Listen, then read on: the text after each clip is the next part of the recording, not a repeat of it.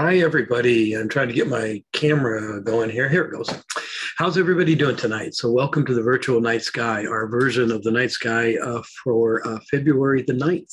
I was explaining this show to somebody earlier today, and maybe we should have said the virtual day sky. Today, we're actually going to be talking about the sun and how we observe the sun, what we can observe, how the sun kind of changes its position in the sky over the seasons, and how we can track the sun and sort of follow and understand how it relates to the seasons. And so that's really what the program is about tonight. If you remember, we've been starting this particular year with fundamentals. And so 4 weeks ago, we talked about the stars themselves, where the stars are, how we view them. 2 weeks ago, we delved into the moon and all things lunar. Today, we're going to do the sun. And then on 2 weeks from now, we'll actually go to the planets. And this is really just to kind of get the fundamentals out of the way. And if you've watched, you probably know we like to sort of just kind of do this two ways of seeing things. You know, what's going on in space, what's happening in the night in the sky, and then what we get to observe and how we get to engage the sky in various ways. So this will follow that. It's about the sun. I'm going to talk for about the first 20 to 25 minutes about the sun and sort of some of these views. I have a very special guest tonight, and I'll introduce her at the half hour. But she's going to kind of help us understand sun watching, and especially from a Native American perspective. So that'll be something to look forward to. And then we have some of the regular things. We'll give you a little update, a little resource, some things going on.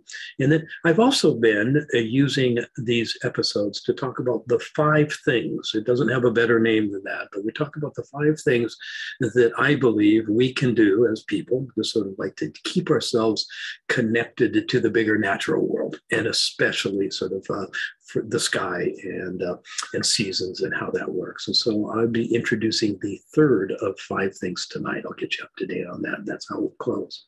So joining us tonight and in the background and always sort of supporting the program in very many ways, we have Kim Baptista. She's your webmaster. You probably heard from her, and she'll be sending you something after the program, a wrap up. We send a survey out every week, and I'll make this plug. I say this really is a time to give some feedback. We do use your feedback to try to help design shows and understand what you want to hear. So do that with us. Meg Hufford is my colleague, and she is with us tonight, and she kind of helps guide the show and keep things going and keep it on track. Alicia Hyatt is with us tonight. She is a former student, but now she's an employee, and she's an education specialist, and you'll see her tonight. Student Alex Blanche has been with us all along, and a new student we met for the first time last week or 2 weeks ago, Armandala, and we hope he's a regular on the program as we go forward. Just a couple quick little sort out things. I don't know how many of you are new, how many of you kind of watch this over time, but we don't do chat. That's kind of you're not allowed. We don't do that, but we do encourage you to go into the question and answer and use it to ask questions for sure. But also if you have a comment or you have something, kind of keep it going there. So if you want to make a comment about something you see, that's a good place to dump it. And we will be answering your questions along the way, and we will bring some of the audience questions kind of to the breaks as we go through tonight. So that's how the format works. There is closed captioning. You might see it on your screen. You get to decide whether you want to see it or not. We run it as a practice, and it helps us post this program later. But if you want to turn it off, you're kind of in charge of that. And I think that's all the sort of the housekeeping. I want to welcome, I think we made an extra effort to notify a bunch of educators. We're going to do a special program and include some teachers in several weeks, in a month from now. And so we've been kind of trying to include some of our friends that are especially in the K-12 schools, especially STEM educators in middle school. And so if you're here, and if some of your students are here, welcome. I'm sure really appreciate having you with us. All right, let me get started. I hope I didn't miss anything on that particular thing. I'm going to share my screen, and what you're going to see here is a little bit of the night sky. I'm not going to actually spend too much time out here in space, but you can sort of see what's going on here. Remember, tonight's program is about the sun. And so what I'm showing you is the Earth's orbit around the sun.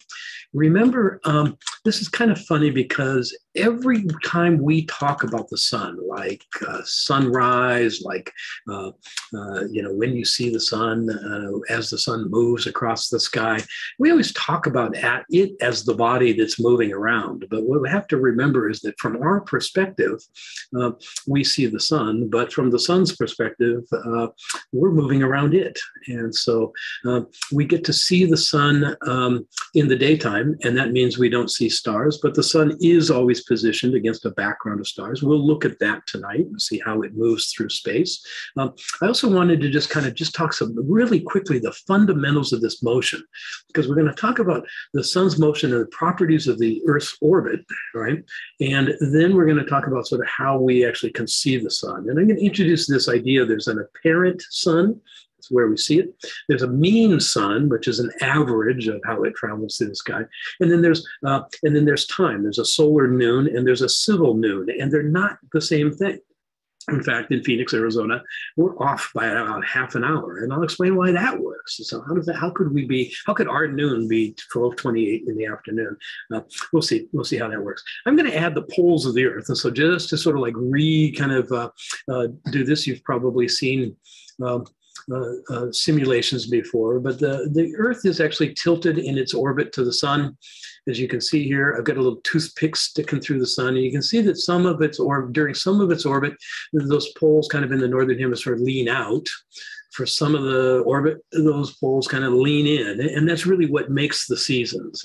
During half of its orbit, the sun is showing a little bit more intently on the northern hemisphere. During the other half of the orbit, the sun is showing a little bit more intently, like in this view right here, in the southern hemisphere. But it's that annual motion, it going around. The poles don't wobble. They just kind of stay pointed to the same part of the sky. But as the sun moves around, that is really the reason for the seasons and the meaning of all of that stuff. I've got just a little picture here to show you, because we talked a lot about orbital elements before. We did this when we were talking about the moon, and I just want to remind some people of some things that are going on here. The Earth doesn't orbit in a circular orbit around the sun, and no planets do, and no moons do. That's one of the things Kepler taught us about 400 years ago, that all orbits are elliptical. And then the center of gravity on all orbits is a little bit off. So the sun isn't in the middle of this whole thing. We actually get a little closer to the sun here. We call that point where we're closest to the sun perihelion, and that happens in the first part of the year. It actually happens to happen a little bit after the December solstice, the winter solstice, but that's accidental. There's no relationship between the solstice happens because it's the lean of the Earth, the tilt of the Earth, and the southern exposure. The perihelion happens because of our orbit. Perihelion also moves. It actually sort of moves over time. It's very slow. So generally, in my lifetime, in your lifetime, the perihelion has always been towards the first part of the year. And it's just when we're closest. And then the other side of that, aphelion, in the middle of July, the sun is kind of further away. So this is a little counterintuitive. If you think the position of the sun, right, its closeness causes our summers and winters, that doesn't happen. The change in distance is really less than about 10%. The real reason for those seasons is the tilt of the Earth, and we'll sort of like do that. There's another thing I want to show you. So remember this. Oh, one more thing about this is that the Earth actually moves faster around the sun when it's in perihelion. So the speed of the Earth actually increases. Our orbit, speed in the orbit increases over here, and then we slow down over here when we get further away. You can sort of, if I exaggerate that thing, you can sort of see us spinning by the sun and go way out and spinning by again. Of course, it's not that exaggerated. We call this eccentricity. The sort of ovalness of an orbit. But remember, this is really important for our conversation tonight. Faster here and slower here as we go through this, okay? That's kind of cool. Another one I wanted to show you, I just have a chart, and I'm going to introduce you to this a little bit later. I'm going to draw on and all this stuff. But for right now, I just want you to notice, and this is a star chart across the sky. This is the Earth's equator shot out into space right here. So this is the equator of the Earth. And here you see the apparent motion of the sun. I always have to say apparent, right? Because it's not moving. We're leaning or tilting away or tilting forward, but this is what it looks like. And so over an entire year, the sun moves across the constellations in the sky until winter solstice over here. And then it starts to get up. It crosses the equator at the equinox in springtime right here, first day of spring. And then up here is hot, hot summer in Arizona. So June 21st up here, and then back down again to an equinox. And so the cycle is here. So you got two big things to remember when we're kind of talking about how we observe the sun. First, that movement in the sky, right? Lower and souther, and then upper and norther, and a nice clean little cycle like that. And then the speed up and the slow down part of its orbit. That's a good start. That's how we're going to start. Now I'm going to play this really silly game here. I'm going to try to land us right at, I'm going to turn off that. I'm going to make the Earth smaller again. Let's lose that silly toothpick going through the poles. I'm going to press this button, and this is going to be, oh, here, I'm going to do this, and we're going to land on the roof of my building in Tempe. Let's see if this works. Oh, there it is. And there's the campus. Now I'm going to move backwards a little bit in time because I really want to kind of just talk about solar noon. So I'm going to get the sun up in the sky. You know, in my first planetarium job, they said, never go backwards. Anyway, now I'm going backwards. And then, of course, at noon, we don't get to see the stars, right? So let me just turn the stars up. So here it is. There's your sun. And it's up in the sky. Got to do a little kind of things in the background here. I'm going to turn off that, and I'm going to turn off that. I'm going to turn off that. And so what I'm looking from the roof of my building, I'm looking towards South Mountain, and certainly there's the sun. And if I had asked you before the show, so when is noontime? And you could describe that a whole bunch of different ways. Noon is when the sun is highest in the sky. That might work. Noon is at that period of time where the sun crosses the meridian. Like, almost got it. Look at this. And I'll just move it back. So this might be what you call noon. And I'll tell you, this is basically solar noon. That is correct. And when the sun actually sort of crosses that line, this is looking directly south. When it crosses that line, that's what we call noontime. But in Arizona, and I'll get a little bit more detail on this in a minute, noon, solar noon actually happens on average at 12:28. So not 12 noon, right? That's called civil time, the time on your watch, right? The one we all follow. You guys all join the program at 7 o'clock. That's civil time. The sun is actually doing its own thing, and we call that solar time. And so I'm just going to explain a little bit more about how that works. In order to get into this, I got to do a little trick here. I'm actually going to sort of like raise our view a little bit. I have to actually sort of move so that, because I want to show you the full extent of the sun in our sky. And I'm going to get the horizon out of here because that doesn't sort of work anymore. So basically, I'm moving this down so you can still see the amount of degrees above the horizon that the sun is. And I still have the meridian on the screen. And now I'm going to do this thing. I'm just going to sort of, let me turn the meridian off, and I'm going to move basically a week per second through time. So just to sort of explain, the sun doesn't move this way on its daily motion. But if the computer is capturing the location of the sun every day at exactly the same time. And in this case, I think I started right at 12:28. So you see it goes really high, and then you see it slow down, turn around, and come back down. I'm going to give you a little sort of trail so you can sort of follow the movement here. So now it's headed down. We have passed June the 21st. The moon's now getting lower in the sky, the sun's getting lower in the sky. Now we're sort of about the equinox. At some point, it's going to bottom out in December, just at the lower part of this scene right there. There it slows down, almost comes to a stop, and then goes back up again. I don't know if you know this, but solstice, the term solstice means standstill. And so ancient people, we're going to give you a horizon view in a minute, and ancient people saw that as the time when the sun moves across the horizon, and it tends to sort of look like it stops a little bit, just slows down a little bit, and then it'll sort of turn around and start going the other way. So just again, right, you're not going to go out in the daytime and look at the sun doing this. But you will go out in the daytime and you should notice that the sun is higher in the sky in the summertime. This makes sense.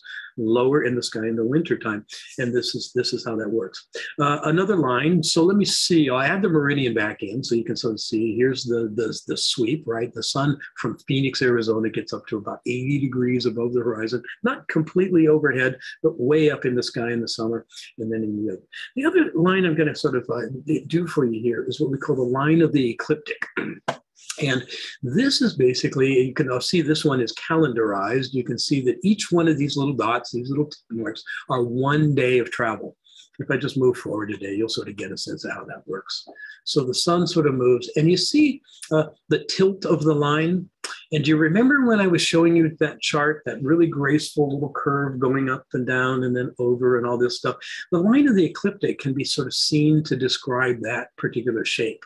What that is this is essentially the plane of the solar system. It's the equator of the sun shot out into space. We travel along that plane as we travel, but remember, our view of the sun changes as we're going around. And this is sort of how that works. If I just kind of move through space for a little bit here, you'll see that the sun, right, is moving along the ecliptic. The line of the ecliptic shape is changing, so it's taking the sun lower and lower and lower as we approach winter time. What are we going into October now? That was the equinox we just had.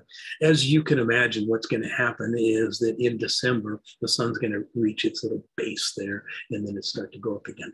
Okay, does that all sound good? So, and then this shape, who knows? I can't get an answer from you, but I don't. Some of you might know what this shape is called. It has a funny name. We call that an analemma. Analemmas have been known, it's a favorite of, let me show you another little image here. It's a favorite of astrophotographers, because what they can do, let me sort of show you this in the sky. If you were to take a camera, remember I said one specific time every day? If you were to take a camera out and set it up, I don't know how this guy set up a camera on the hillside. It has to be exactly in the same location every single day. And you have to say exactly the same time on your watch, civil time, right? When your watch says, in this case, maybe it was about 3 in the afternoon, he'd take a picture. And then 3 days later, he'd be in exactly the same place and take another picture. And then he just stacks them and stacks them on top of each other. But you can see, if you do that over time, you created the shape. Look, there's an analemma, or a bowling pin, if you want, in the sky. And so that's really sort of what you're looking at. Each one of those dots represents the apparent location of the sun. That's where you see it. Let me get rid of that again. I'm going to go back to my thing. I'm going to unencumber us of some of these lines. Let me get rid of that. I'm going to give you a clock to look at now, though, so you can start to see how this motion happens. As I go forward a little bit, I wanted to sort of just get you up to something maybe just about right. Yeah, let's come down a little bit. I'm going to let it go up, come down. So you see, that was the June the 21st. Let me add the meridian back again, just so we can see this. I'm going to stop it for a moment. So if I move backwards here just a little bit, I better turn the trails off. If I just move backwards in time and put my sun on the meridian, I want you to look at what time it is. See there? See how it says 12:13? So that means civil time, 12 noon. When you think the sun is the highest part of the sky, it's actually sort of over here a little bit. Right? And what that means is that because of those motions in the sky, we have this thing, we call it the equation of time. So the difference between the mean solar time when it crosses the horizon every day, 24 hours later, the difference between that and where the sun actually is a little bit of a time gap. We call that the equation of time. I'll show you a little chart here. This is a little bit hard to look at sometimes.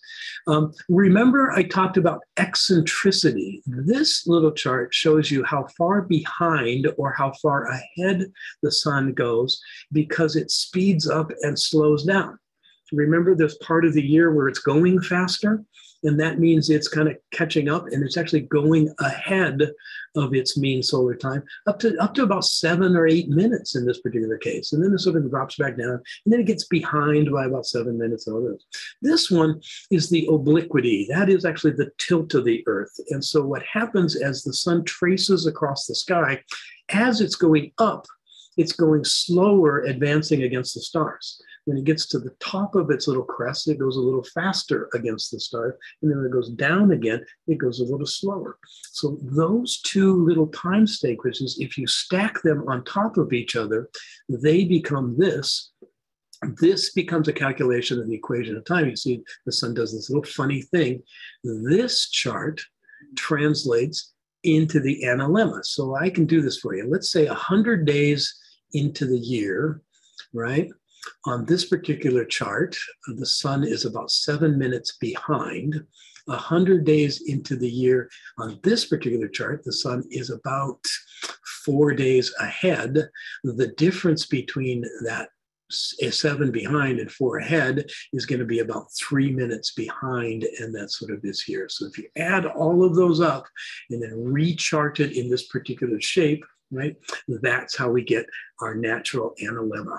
Does that make sense? Everybody got this? Now, do you actually see that? No. But I do want to sort of just say that it's interesting that we have a civil time where we just regulate time on a 24-hour basis, and that's how we use it, and that's how our watch works. But there are places where that doesn't necessarily work very well. I'm going to take that picture off. I'm going to show you a thing called time zones here.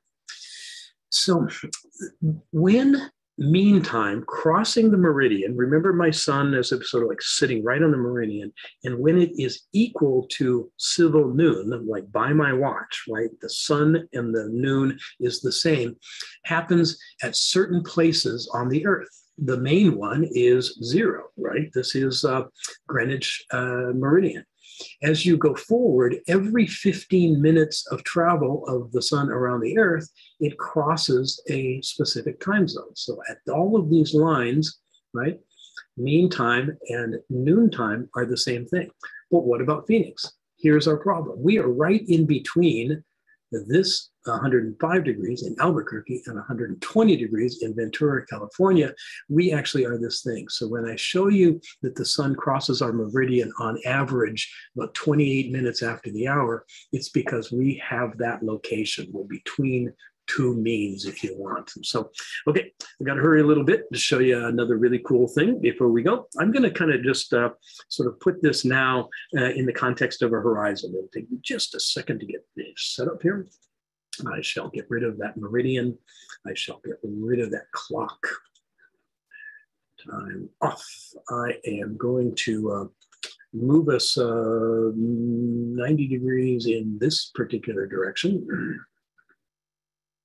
And I'm going to add another panorama that you haven't seen yet. And so, and then I will go to, actually, I'm just going to, this might be a little bit funny. You'll see a lot of flashing, so that we'll get there. And the last thing I need to do, kind of land us, there it goes. So this is actually a panorama, a real panorama from Chimney Rock, New Mexico. There's a national monument there, and you can see sort of the, maybe some of you have been there. Here's a little chimney spire sticking up over here. There is a plaza way up on top over on this side, and there's this moon thing that happens here. Someday I'll show it to you. It's a kind of one of those things that happens about every 18 years, and people think that's really important. I'll show it to you another day. But right now, I'm on this little ledge right here, looking down into a valley. And this is known as a sun temple. This is known as a place where Native Americans go out and celebrate what they call the corn blessing in the morning, and they observe the sun. So here's where the sun rises during the summer solstice. If I just move ahead a little bit, I'm going to move forward a little bit in time. This is what we call a cross quarter. In the number of days between summer solstice and equinox, if you mark that particular time, we use this cross quarter. And I'm going to be asking Mary when we bring her to the program here, if cross quarters happen in her culture as well. Here's the equinox. That was be where the sun is sort of like rising from the horizon. Equal day, right? Equal time. That's about halfway across. Here's another cross quarter halfway between there in the winter solstice. And here's where the sun would rise on the winter solstice. So here I have a horizon. It's marked with sort of features. I can see all this thing, this bluish kind of mountain in the background is about 60 miles away. We're looking east towards the central valleys of New Mexico. These are a little bit closer. This is only about 4 or 5 miles from our observing site over on this side. But you can see clearly year after year after year, you could see the march of the sun across the sky. It will slow down when it gets to these the solstices. It'll slow down and just tend to hang here for a little, every morning rising from about the same place. And then it'll turn around and then sort of move back up again, marking, marking, marking, marking. This mirrors exactly your seasons. You can watch the sun on a horizon and you can actually know what's going to happen next. You can predict when the rains are going to come. You can predict when certain things are going to happen, when certain things are going to ripen, when certain animals are going to migrate. You can understand your resources and your natural environment and watch this movement of the sun back and forth across the horizon. And you can predict, you can see. And we know cultures throughout history have had their sun watchers. And so call them priests, call them shamans, call them whatever you like, usually elders. And they're assigned through their knowledge that they've gained through the entire year this particular important occupation. Get up in the morning, get out there, watch that sunrise, watch what's happening, and you can see how this can start to set cycles of celebrations or cycles of travel or cycles of setting things up. And so this is really where I kind of wanted to leave the program, and I'm going to kind of just stop break here for a little bit on some questions and answers. We'll have a little poll question here. And then in about 3 or 4 minutes, I'm going to bring Mary. I'll introduce Mary. We'll bring her on, and we'll talk about the sort of the significance of this idea and see where that goes. So there's your sun. I'm going to stop share here for a moment and we will get going. Isn't that funny? Just at the moment, I forgot how to stop share. There it is. Okay. So I hope that was enlightening a little bit, observing the sun. And then the other sort of unintuitive thing about the sun is that it is always traveling against a background of stars.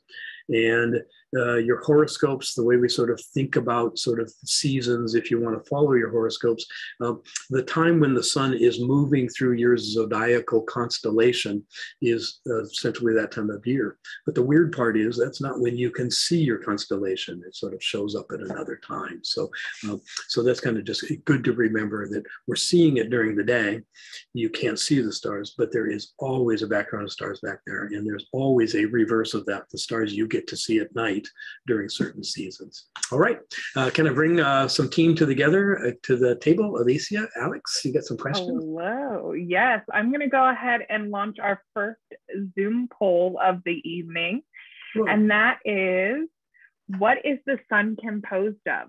Hydrogen and helium, hydrogen and carbon, helium and oxygen, or hydrogen and xenon? So go ahead and cast your votes below.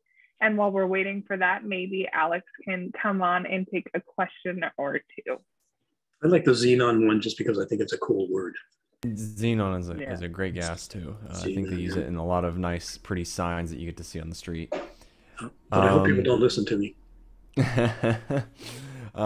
We had some great questions. A lot of them were answered by our wonderful kind of behind the scenes staff. We had questions a lot about accuracy of sundials. And you kind of touched on this, Rick, when you talked about the difference between mean sun and actual sun. And when we're talking about sundials, they're not always accurate. It's because sundials measure time based off the position of the actual sun. But as you said, that's not always exactly how time's measured in general. So Good question about that. Sometimes also when you buy a sundial or you get one, sometimes it'll come with a little chart. And actually you'll see these in public spaces too.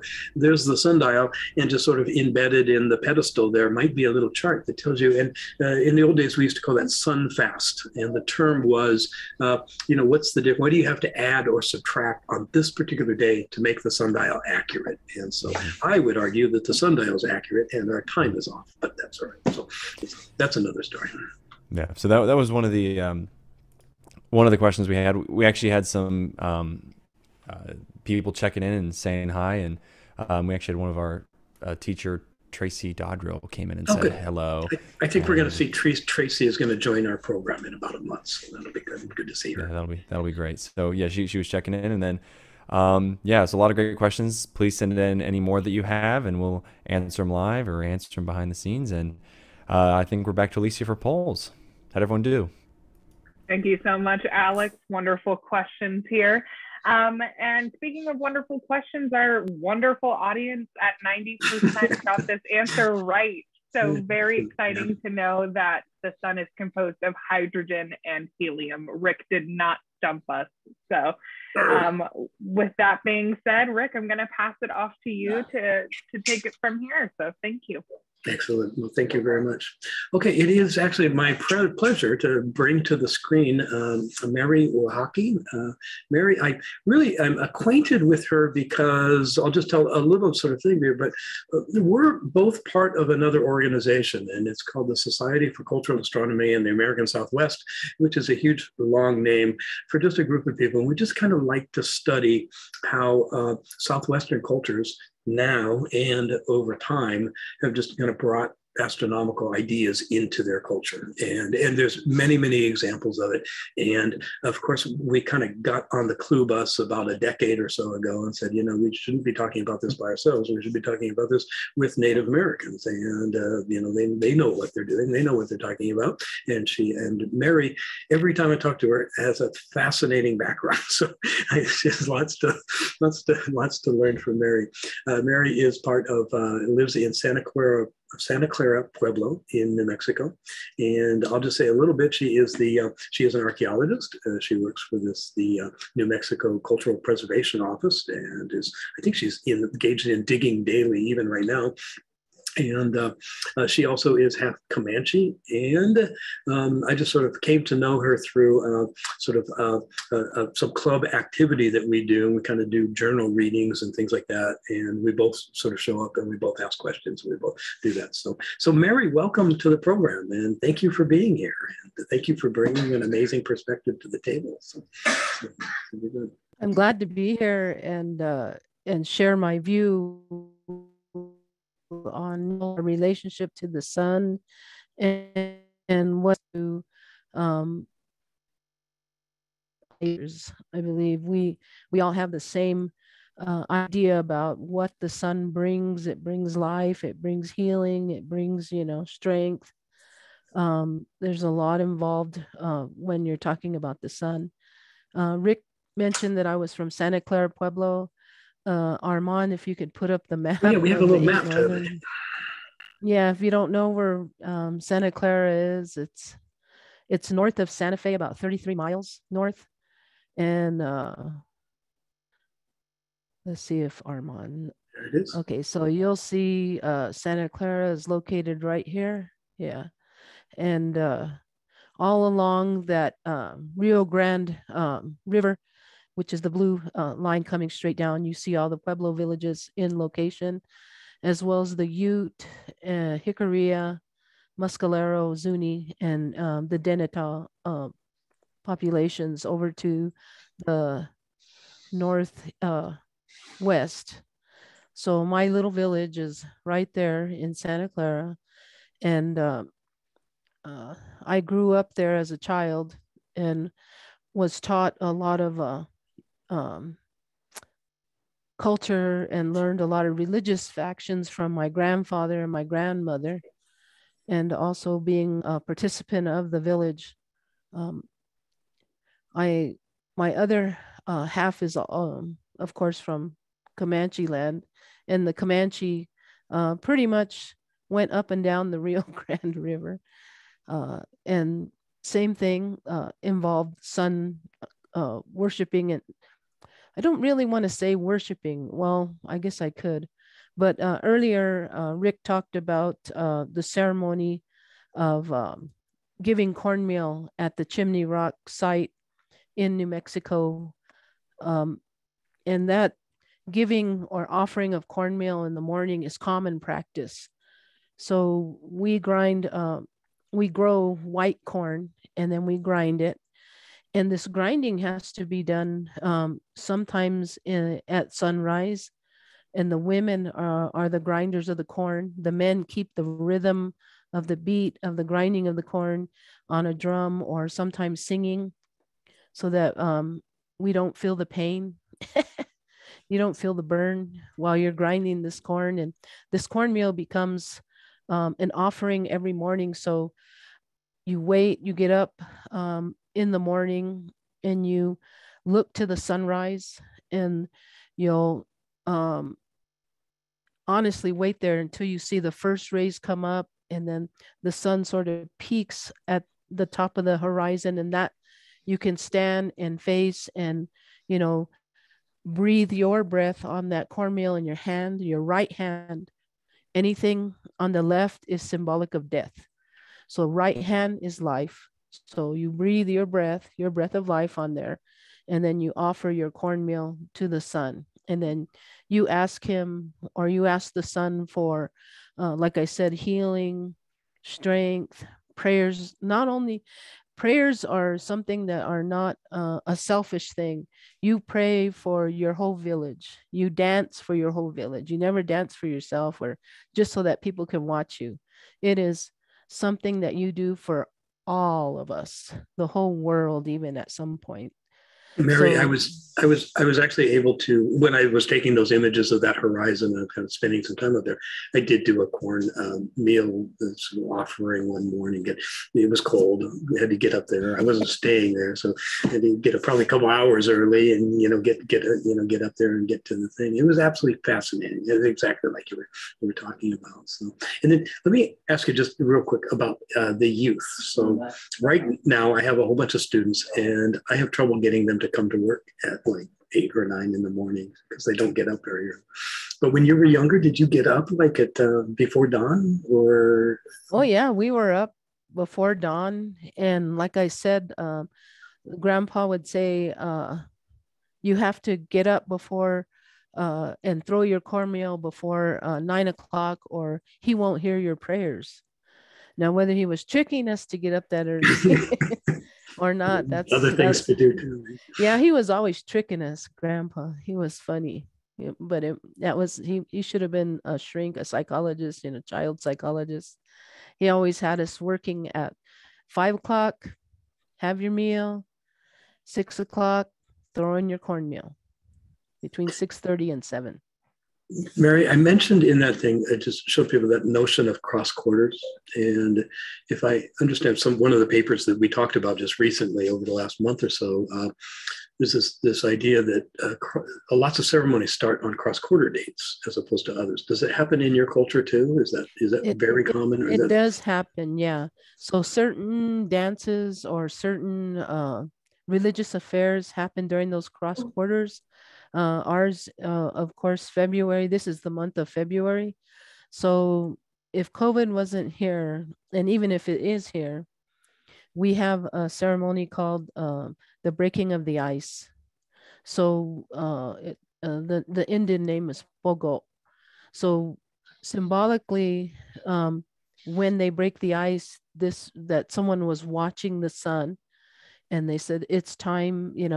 Winter's over. That's what the name breaking of the ice means. That there's no more winter, and then the animals come out. So then the first dances that you'll see in this time are deer dance, buffalo, antelope are in there, rams, all the animals are coming back. So and at this time they're having little ones. So this is Oh, the that's end right. Okay, of yeah, that's right. And this would be the season of yeah, end of winter, foaling. beginning of the spring. Yeah, fall the babies are coming. So you'll see little baby antelope running around during these dances within the Pueblo villages. So we have, like you mentioned earlier, holy people that watch the sunrises from different peaks. We have 4 sacred mountains, so the sun can come uh,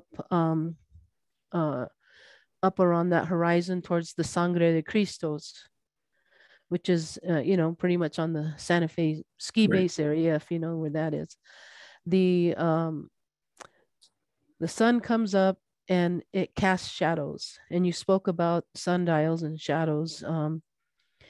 When we were in the Puye Cliff Dwellings as an ancestral home, our whole village was orientated to the sun. So in the summer, it rises. So the cave structures were designed so that it created a shadow and everybody stayed cool. So outside could be 100 degrees, but inside the shadow, it drops 10 to 20 degrees. So it's a lot cooler than being in the direct sun. And in the winter, you said the sun comes down a little bit lower. It stays exactly on the horizon and it gleams into the housing structures so that it warms us in the morning. So if you look at Pueblo orientation, it's based on the sunrise. And when you speak about, you talked about the sun, different times of the sun in the day. There are phrases in the morning, Sengitamu, good morning, and then at noon, you have a different phrase that we talk to each other. We talk to each other according to the phases of the sun. Every night. So you're going morning, noon, and night. So And I think we that's know not culture. just us. Yeah, I think we know culture, sort of the notion of hours, where we sort of divided a day into a specific sort of sections. I think that, if I understand correctly, it was first kind of done by Egyptians at some point, but hours weren't a period of time. It was a division of how long the sun was up in the sky. And so hours would be longer in the summer. It would take longer. And you still had 10 divisions in their day. So this idea that, there's, you're do different things different times of the day based on that sort of arc of the sun across the sky, I think is really fascinating. Exactly. Yeah. The old people never wore watches, but they watched the sun. So, there was a time to get up and do all your work. And then by noon, you'll eat, take a nap, and then go back to your work and then a time of rest. And it was all based on the sun, not how tired you were from going down to the fields or hauling whatever you needed to do. Um, and I think all Pueblo villages lived by this orientation. Yeah. And even Plains people, there was always a time for a nap.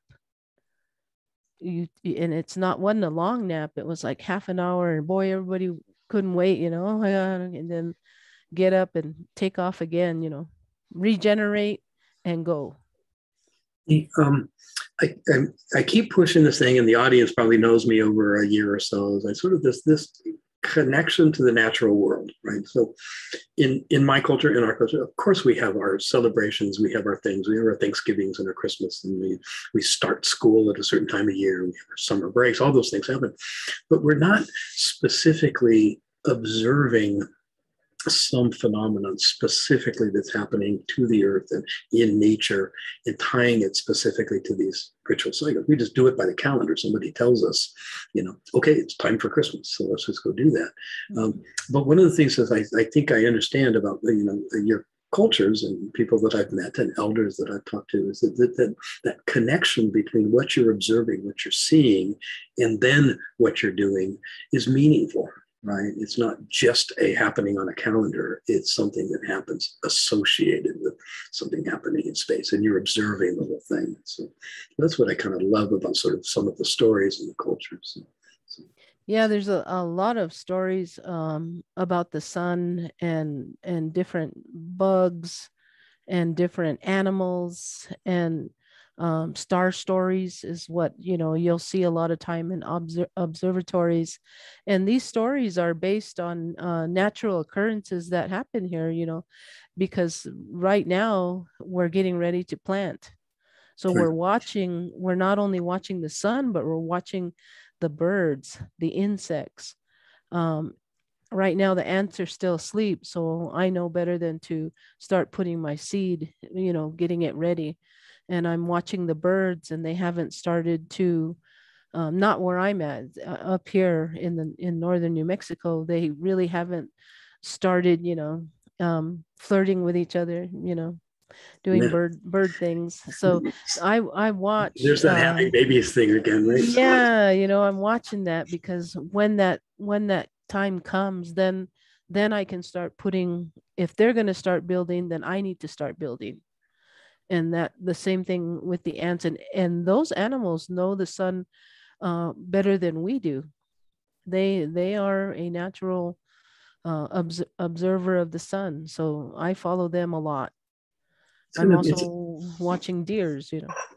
It's a total environment awareness that we just don't need it on a day-to-day basis, right? I can get up and I can do my thing and I can get to work on time and I can do all that kind of stuff day to day, but that sort of just total awareness of what's happening around us is really we lose that with populations and civilization and modern life and all of those things that happen.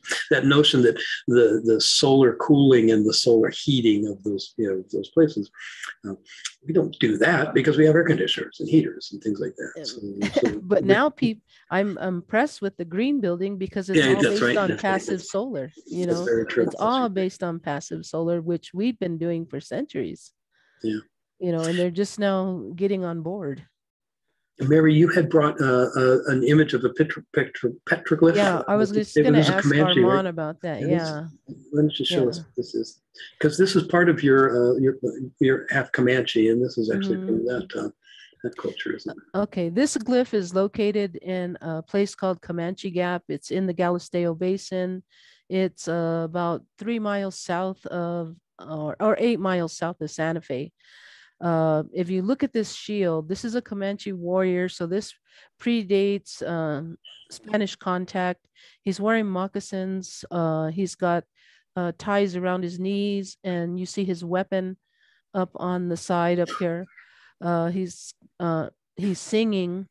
And what he's been doing, the person who drew this actually sat in a rock cairn for 4 days and watch the sunrise. So he's sitting exactly facing the sunrise, and he's sitting in a little rock cairn, and he sits there for 4 days, and they give him a maximum of 7 days. If he doesn't see his vision, then he gets out. But if you look at the shield on the outer side, you see the rays of the sun, and then at the very edge, you'll see these feathers, which are symbolic of sun rays. So he's asking this shield to protect him from a lot of arrows, spears, because at this point they're actually getting his. So this is his vision quest. So this is done by Comanche men only, and so he's sort of like a puberty rite ceremony symbol. And the Comanche Gap cliff site is probably 86% Comanche glyphs. There's Hopi sites in that location. And again, if you know how to get in here, I would suggest looking at these pictoglyphs and petroglyphs all over, even in Arizona, and look for these sun symbols. They're public spaces. And I want to say, when COVID's over, visit the Pueblo villages and see which direction they're looking. They're actually looking to the sun. So I think I mentioned, Mary, that in polling, right, when we talk to our audience, we sort of like to give them a chance to tell us kind of what things do you like to hear about.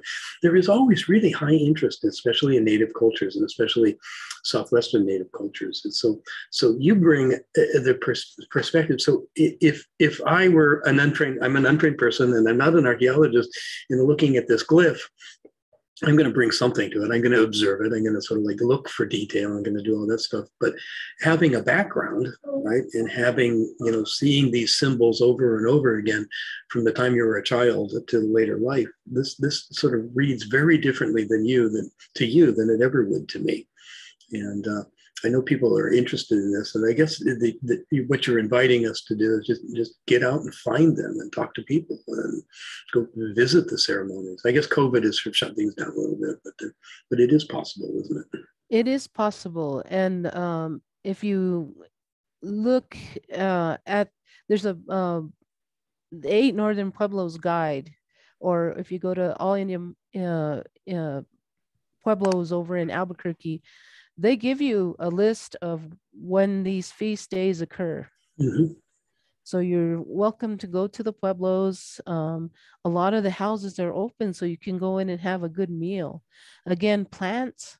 So during the harvest, which is in August, you'll get corn, beans, squash, chili, all these beautiful things. And in the other northern pueblos, there's a right now they're getting ready in March. They play a game called shinny, and the women are the only ones who play it. The ball is made of a leather. It looks like the size of a mush ball. If you've ever played softball or baseball, Mm-hmm. it's this big ball, and inside it is seeds. So whatever side of the village wins, it could be south side, north side, winter side, turquoise, pumpkin, they'll battle for this ball. And whoever wins it, they take it to their fields and they break it open.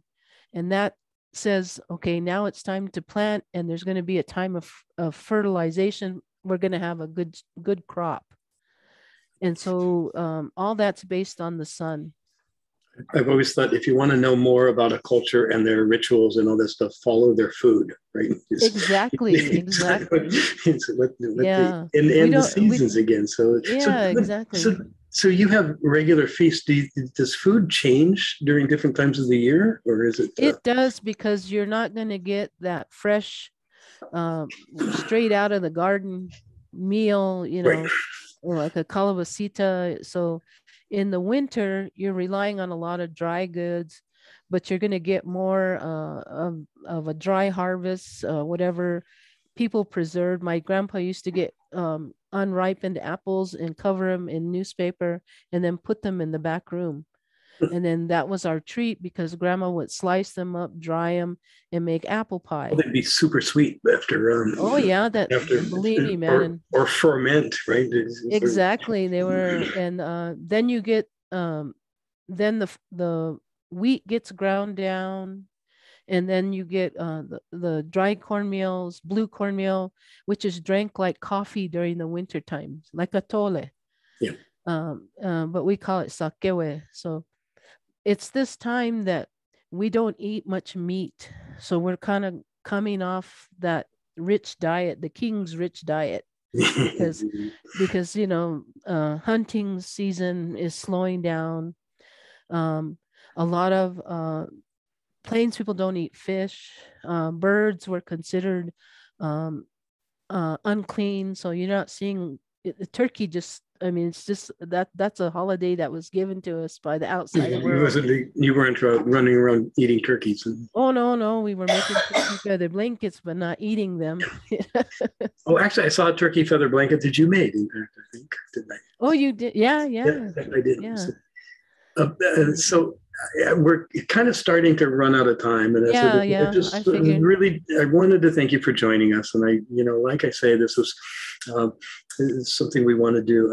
Let me ask you real quickly though. In Dene, there's a certain time of year that you can tell stories. They sort of reserve wintertime when the frost, like the ice, is there to do their star stories and storytelling. You don't necessarily hear them later. Is it similar with your Pueblo? Is it? I think with the long winters, Grandpa told a lot of stories in the evening, and that's how I learned a lot of my stories about the Great Beetle and how we got our fire, and rabbit and coyote. So there's the coyote stories were still part of those long and eating different bugs. So that But was your snack, you know. you And so, loved all of them, right? oh yeah, they were good. I mean, I don't have anything against bugs, but Well, I've enjoyed over the last couple of months just meeting you and learning more about. I was telling people today, I said every time I talk to you, I learn something new about you and your background, and I really appreciate just your drive to preserve these ideas, your sort of drive to help us interpret. I guess that's really what we need, is that sort of cross cultural. Here's an idea. Here's how something works, and what does that mean in your culture, and how did you learn about it? And that just enriches all of our lives. That just makes everybody get a better and bigger common understanding of things. So you're just so nice to come on board.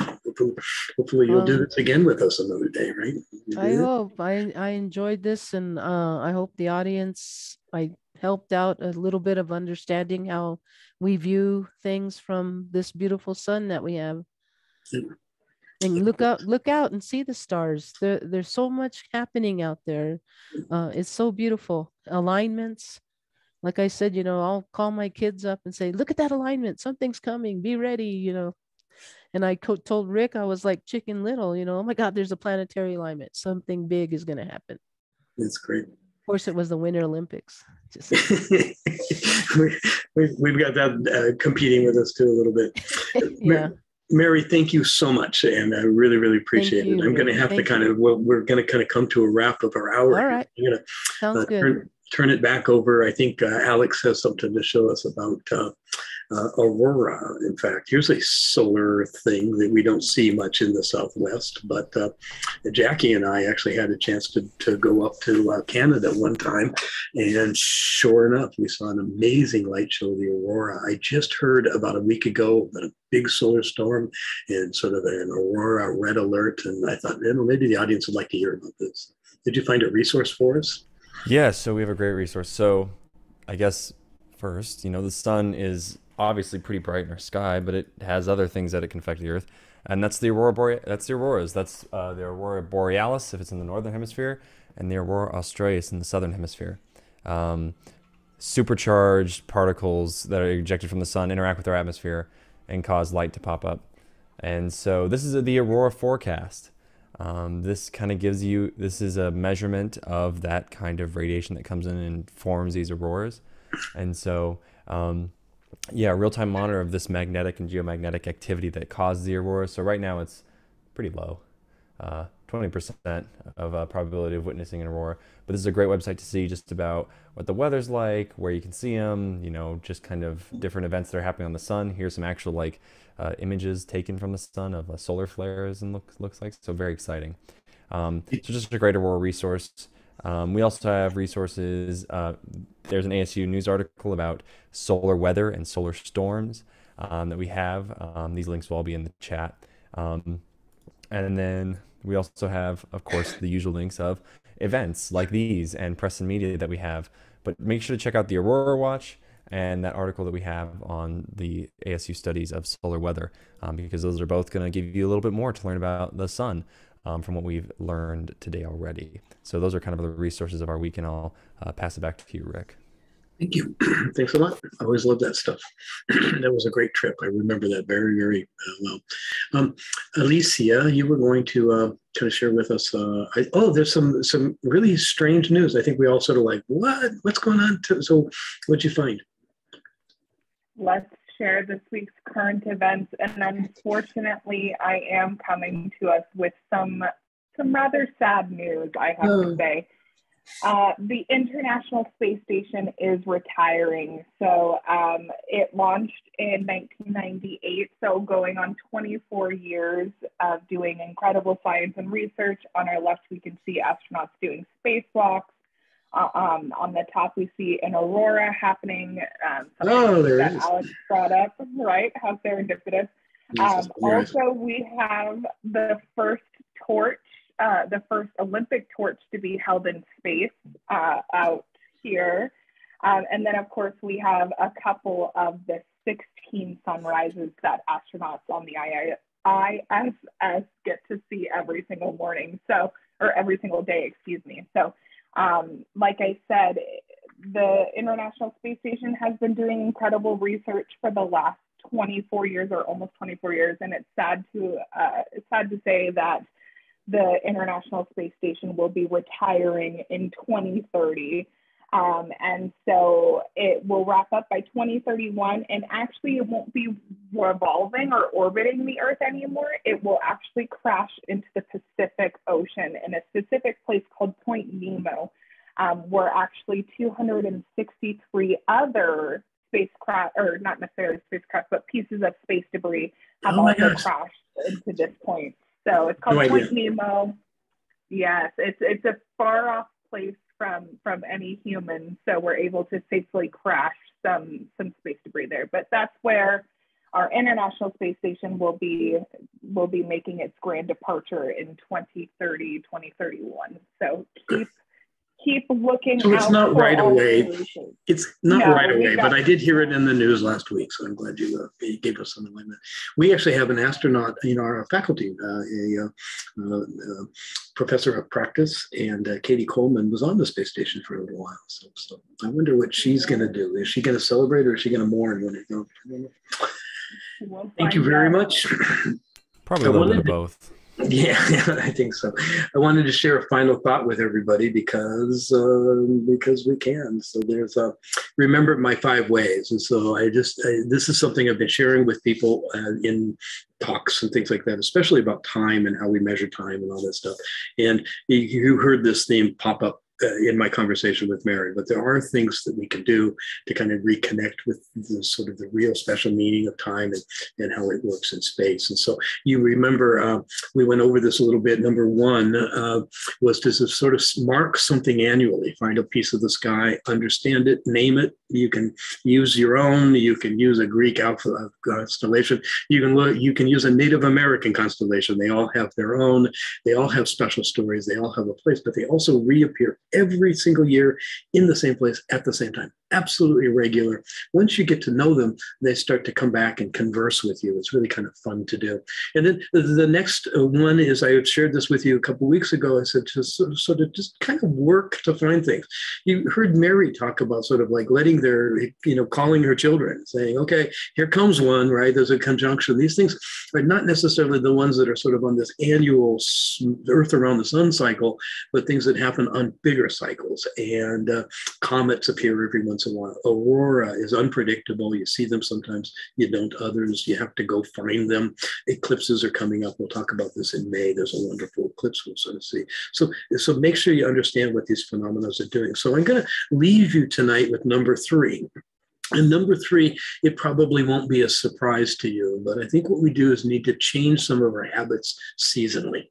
And what this means is that, we grow up as humans, and we've been humans for 2 million years, and we sort of like came from the African savanna, and we sort of, as we're developing as human beings, as our cell structure is doing, as our bodies are learning how to process food, we were doing things seasonally. We were changing the way we eat, the patterns of how we find food, the things we do. And today we live in an environment where you don't have to. For goodness sakes, you can have an In-N-Out burger every lunch for every day of the year. You're not supposed to do that. You are supposed to go sort of do things. And this is really what feasts are all about, and celebrations, and those things that sort of, as Mary was talking about, the breaking of the ice. These are things that you do purposely, and you do in a cycle that's happening around you. And that's important. This is actually kind of easy for us these days because farmers markets are showing up all over the place. You can actually go buy something on a Saturday morning at the farmer's market, and it actually grew under the sun day before yesterday. And you can eat that. Sort of your body wants that. That's sort of how this is supposed to work. So thing number 3, right? You're going to sort of like celebrate changing habits and just kind of stick to it and make sure it sort of ties to the cycles of nature. Thank you very, very much for your attention tonight. In 2 weeks, we're going to continue our fundamentals, and we're trying to talk about planets and how we observe planets, and how planets, as the term that planets actually means wanderers, how planets wander around against the night sky. And we're going to sort of like do that. And then I promise we're also going to get back to the stars. This is a wonderful time of year to just sort of look at the stars. And there's certain ones up that are really great. And so I want to just kind of like make sure that we have a chance to get back to that and see where we go. So we'll see you in 2 weeks. I appreciate your thing. I want to give an extra special shout out for Mary Hockey and thank her for joining us tonight and the students and staff that help us put this together. So thanks a lot. Thanks a ton. Okay, see you later.